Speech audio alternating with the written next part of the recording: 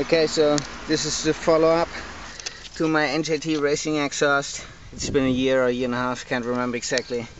And as you can see, the paint is coming off of the logo, and the rubber there didn't really stand up to the heat either. So I'm gonna have to replace that with some sort of textile tape, whatever.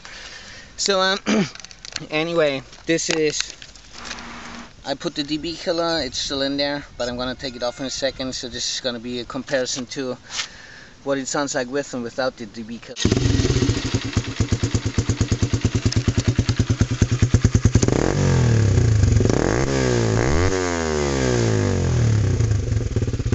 Alright, so I'm gonna take the DB killer off and I'm going back in a sec. Alright, so shit, it's hot. It's been in there for 1 second. Alright, so that's the DB killer, and that's what it looks like now.